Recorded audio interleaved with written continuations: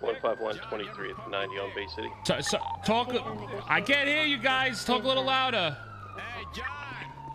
Have you pumped your dick? Have you pumped your dick, John? Have you put your dick in a pump? I got my dick pumped. At that, What do you mean? They only have 2 inputs now. What does that mean? Yeah, I got my dick pumped. 76. Like it.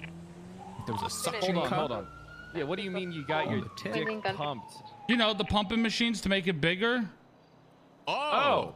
So yeah. you had so you did use a pump. Yeah. You used a pump before. Okay. Yeah. Okay, now How does they are. that? Me and McClane here don't know how we feel about I'm gonna be honest, dick pumps. I don't think I got it in me to put my dick in a pump.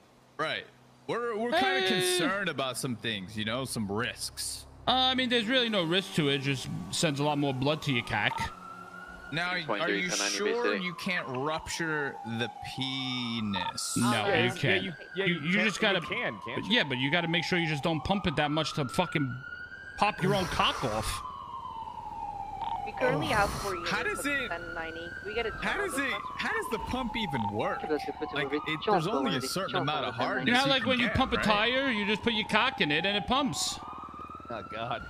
But okay, is this for like erectile dysfunction or? What's the point no. of it? I mean, I think it's just to be harder or longer. Yeah. I don't think it's about ED. Really? About being harder or longer, maybe. I don't know. Great. See what you want with the black. Okay. Okay. I heard you got a lot more. Some, I heard you got a lot more subscribers on OnlyFans if you do that.